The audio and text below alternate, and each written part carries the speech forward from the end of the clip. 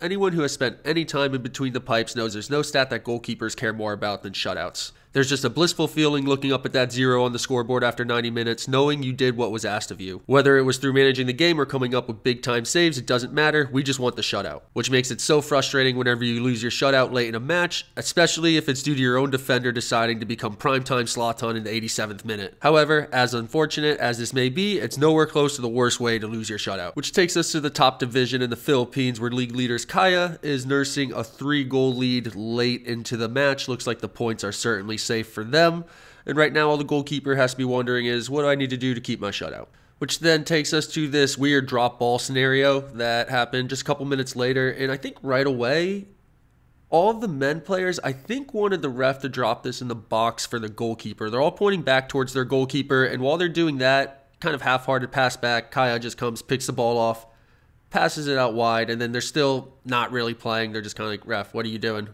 How are you letting him just score like that?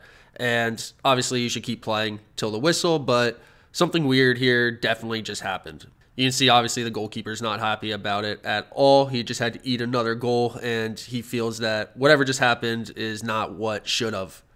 And the referee evidently decided that that was not fair play, so to even the score, they're going to just let men walk all the way down the field. Goalkeeper just has to keep his hands on the hips, watch the ball go in, lose a shutout, take the long walk back to pick it out of the net. That's just so frustrating. I really couldn't imagine losing a shutout this way, especially in a league like this where there's probably bonuses attached to your shutouts, so you're also losing some money as well. But I would be very, very annoyed at that striker who decided to go score that drop ball up top.